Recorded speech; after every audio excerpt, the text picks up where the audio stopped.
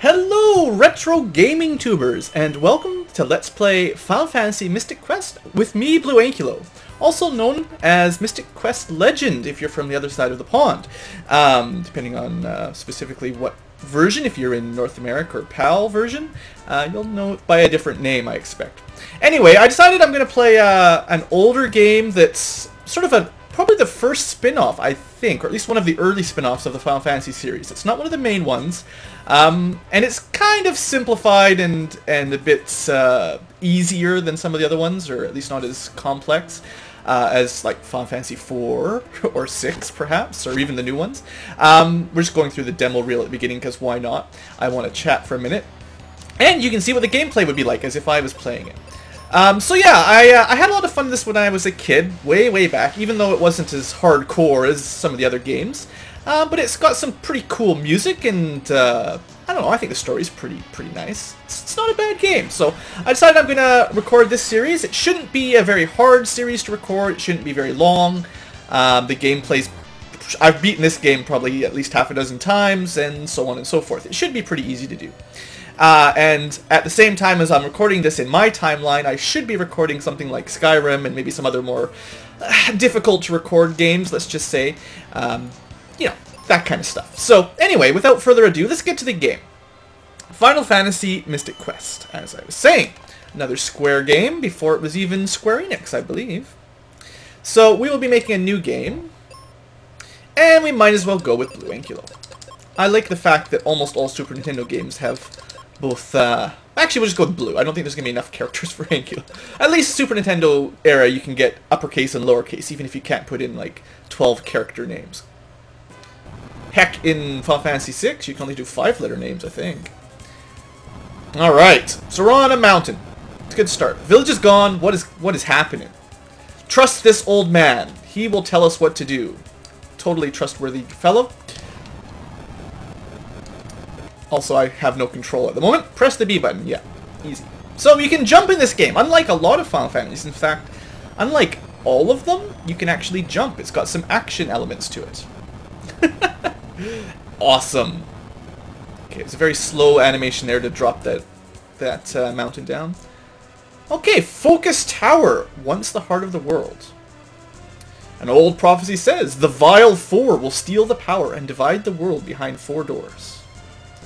At that time, the night will appear. The prophecy has now come true. 4 monsters have locked the doors of the Focus Tower and escaped with the keys. Okay, pretty straightforward. Draining the light from the 4 crystals of Earth, and the world is in chaos. People are in desperate need of help. Yeah. This is like super simple storyline. Okay, we get it. Blue, save the world. Yep, gotcha. But why me? Only you could be the knight. Yeah. See, there's a monster. Alright, first battle. You can actually lose this battle if you're unlucky, but we'll see what happens. I don't think we start with any spells. No, we got no spells. Probably got no items. So we might as well just attack. You'll find that I don't use the defend action very often. Alright, we're off to a good start. If we missed our first attack or the behemoth got a critical, we would probably lose. But we'll see. We should be fine. And you can also see, as we do damage, the enemy sprite will change. They will look different, which is actually pretty progressive. Not a whole lot of games do that even nowadays. He is almost dead. We're doing well. Yeah, we win. Good start. Good start to this Let's Play. 3 gold points. Yeah, we don't get a whole lot, or gold pieces. We don't get a whole lot of money. A true knight that could kill a behemoth. It was more of a guess. Well, as we may learn, this old dude on a cloud is not the most dependable. Yeah, just let's get to it. Where do we go? It's up to you to find them. Well, luckily, this is a pretty linear game, so if you can't figure out where to go, you're not trying hard enough. Alright. I love the little what the heck's going on animation, with the arms outstretched. Very good. Who was that guy anyway? That's a good question.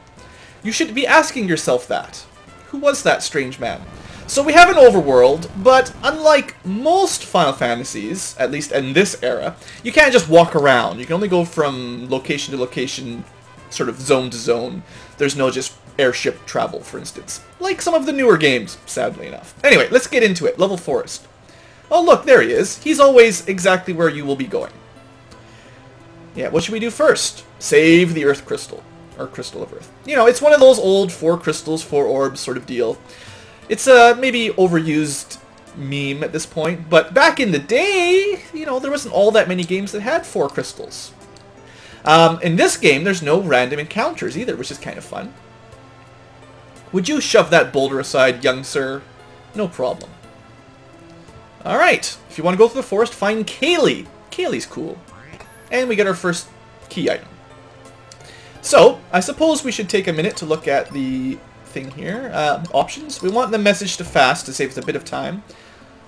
We can either have numbers, which is far more useful, or scales, which is kind of fun. I think I'll start with numbers for all you guys that are new to the series, so you can see what's going on a little better. Once you get the hang of it, though, the scale is just fine, but, you know, numbers are good. And I think I'll leave the window color the same, just for sense of ease. We've got some items while we have the tree wither, and eventually we'll have spells. There's, what is it? However many spells fit in this menu. There's not a whole lot. We've got some steel armor, some steel weapons, steel sword. Unfortunately, in this version of the game, there are a couple bugs with armor, I think specifically. I'll explain them as we get to it. The game wasn't perfectly designed. Don't worry about that previous save. Nothing there. Nothing to see there, folks. Alright, might as well open this chest. Cure potions! Yay, they heal you, I believe, 25% of your health. So if we took one now, it would heal us by only 10. Yeah. They get better as you get more HP, obviously. It was kind of a waste of a cure potion, but as you'll see, they're basically valueless. That chest that we just got 3 cure potions from, as soon as we go back to the area, we'll have 3 more. Anyway, welcome to the first town. It's kind of drab and miserable. The trees are brown, the people are old and boring. Oh, I almost stabbed her. Sorry about that, lady. Okay, so monsters can drain energy. This is actually a child we're talking to. So you can assume that all the old people are actually dead, and only the young people have turned into old people. Anyway, hello, Kaylee. There's a tree blocking the exit of Level Forest. The designers were very creative when they came to the name of the first forest level. She can chop down trees. Very handy. Alright, let's go do it. We'll kill some monsters and chop down trees. Oh, don't worry. She'll be perfectly fine. Don't worry, Mom. And this is also the quickest pickup line in all history. We've never met her before, as far as I know. We just showed up, said, hey, there's some trees need some chopping, and we've got ourselves a date. Awesome. And she's also 3 times as strong as us. So, you know, she's a strong woman. And also, we'll be meeting Mac and his Captain Cap at some point. So, Kaylee's dad will become an important figure eventually. Also, some more cure potions. As I said, we'll be able to get lots of those. And you can even hang out in her bed. Such a creeper, Blue. Such a creeper. It might be... Nah, it's probably no faster to jump than to walk. After the first episode, I may switch to using a bit of frame skipping to get around, just to save some time. We'll see. Strange trees. Yes, very strange. Can't do anything with the well, unfortunately. Crystals, Earth Dungeon, you need to go to the Bone Dungeon. Good, so even the villagers know where the crystal is, even though my hero did not. That's how dense he is, essentially. Also, pay attention that you can use your weapon on the map, on the screen. It will be useful for some puzzles in the future. If you're tired, have a rest. This lady is very friendly. She lets you sleep in her bed. Free healing. It's nice. Like I said, this game isn't particularly difficult. You shouldn't need to do any grinding at all, unless you really feel like it. Enemies have pretty simple strengths and weaknesses. You'll see. Okay, we got some more old people who are probably young people. Oh, this is the old dude that we saved from not being able to push a boulder. And we see our first puzzle. There is a chest. How will we ever get to it? Well, you can push barrels, but only if there's nothing behind them. So maybe we should look at the back of his tree stump house. This is super complicated, guys. I hope you can follow along. Jump, jump. Oh, look, a secret entrance. And these chests, always keep in mind, have items. They are very good. Or spells. Same thing. Real items, not just consumables. So now we have the cure spell. Also of note, all party members will have at least the life spell to resurrect Blue if you die, as long as they've got enough magic cast. You can see underneath the white number, That's how many times Kaylee can cast any spell from the white category. Black category will be here, and then eventually wizard. All NPCs, and there'll be more than Kaylee, will have life, as well as perhaps other spells. Anyway, we're the only one with cure right now. And we can take this handy shortcut out. So, good news, this town is very small, and we're nearly done it already. I believe there's someone to talk to in the top left. Yeah. So we'll have a quick chat with this old dude who did manage to jump across that log somehow, or perhaps has been trapped here since he became an old man. Yeah. So maybe as a kid he jumped across and now he's stuck there to starve to death. Obviously this town is not going to do well if we don't fix things. So let's try to fix things. We need to finish level forest. Alright, Kaylee. Show us your chopping skills. Chop that tree down. Good work, girl. Now, of course, she chopped down the one that directly leads to an enemy. As I mentioned, there's no random encounters. You have to run into enemies on the map. They don't even move, so you could just avoid them. Anyway, so battle. You have the ability to change to give your main character commands, but your partner, your second character, is, well, at first auto-controlled. We can change that if we want. So, she missed. Good start. And we did not enough damage to kill it in one shot. A good judge of whether or not you're on the level curve or not is if you can one-shot enemies. If you can't, you're either missing a weapon or probably under-leveled. So, usually having Kaylee auto is bad because she will hit the weakest enemy and go first right now. So she could have probably killed an imp in one shot. Unfortunately, she targeted the wrong thing, so we took extra damage. Point is, we're going to switch her to manual control pretty quickly. So, to do that, let's see. You can also save anywhere, which is handy. How do we do? There's a button. Ah, there we go. The Y button. So now we can just switch her to manual anywhere. Like that. So that's handy. So let's see. This battle, we'll try to do it a little bit smarter, let's say. So we'll have Blue focus on one, and we'll have Kaylee wrap up the other two. We should take 2 turns instead of 3, and we should take a lot less damage, essentially. So, hopefully he doesn't kill me. That was a little bit close. And maybe we'll get a level up if we're lucky, and that'll, I think, give us a full heal. Or at least some healing. Alright, yeah, level up. Good news. No healing. Well, although we didn't heal, we actually get double the effectiveness of our cure potions. So that's pretty good. I don't really care about using cure potions. We'll get tons of them. You can buy them sometimes, but finding them is not a big deal.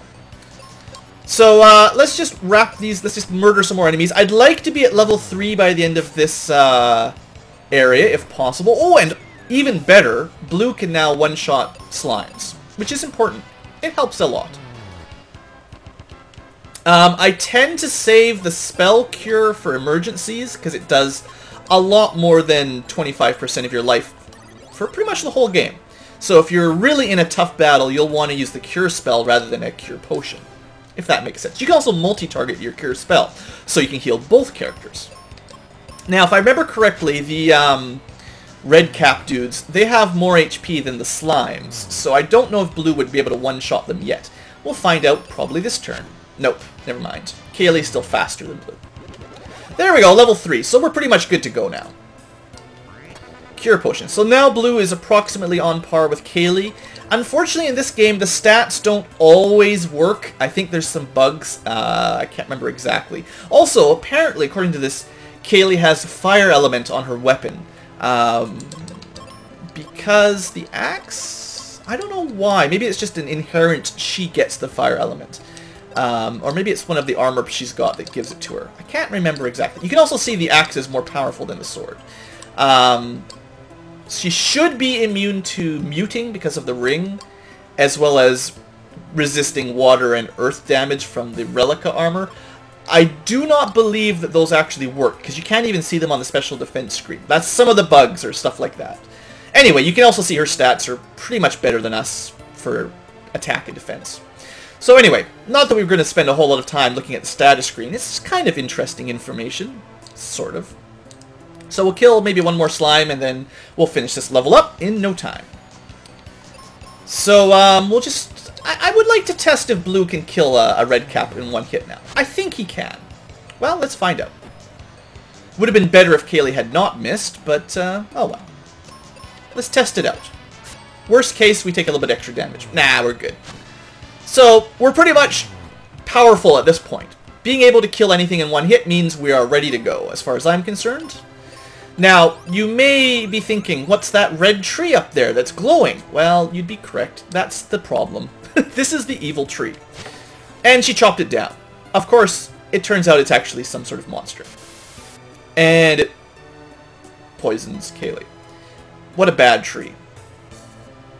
Poor Kaylee. Luckily, though, she's going to help us fight him, even in her injured state. So we're going to fight a Minotaur. Should be fun. We got cool boss music. Unfortunately, I have no attack magic. This would be the perfect time for a fire spell or something. Anyway, let's get to it. There's really not a whole lot of options here. Critical hit. Good start, Blue. Good start. He lowered Kaylee's defense, but only did 1 damage, so I'm pretty happy with that round. I think we'll be fine. 20 damage without a critical hit, and a miss. Not so useful. Come on, Blue. Get your act together. Mostly, we want Kaylee to not miss, and we'll be fine. Because she does twice our damage. Alright, now he's doing some damage to Kaylee, unfortunately. As we'll see, a lot of the time, Blue becomes the healer, rather than the damage dealer. But we'll see that as we go along. Yeah, so her mum just walks up, no problem, and of course, on our first date, we managed to get her poisoned and nearly killed by a Minotaur tree. So we'll have to go find some sand. We'll have to go find some elixir at the Sand Temple to rescue her. Don't worry, dude. We'll help out. And she gives us her axe because she's an awesome girl. Thanks, girl. I'll be back. Yeah, pretty lame, I know. Anyway, with that, I'll wrap up the first episode. Important thing to note: we now can do more damage, unless an enemy is weak to the sword rather than the axe, which is possible. Some enemies share different strengths and weaknesses. More importantly, though, we can actually chop down trees on our own now. So we don't have to let her do the chopping. So we can get around a little bit better. There's probably some cure potions over there. Anyway, thanks for watching, folks. I hope you have enjoyed. I'll probably go back and heal up off camera. And then next episode, we will go forward. And I'll show you what that little thing is. Well, we'll see what this is next episode. Thanks for watching. Hope you enjoyed. And have a great day.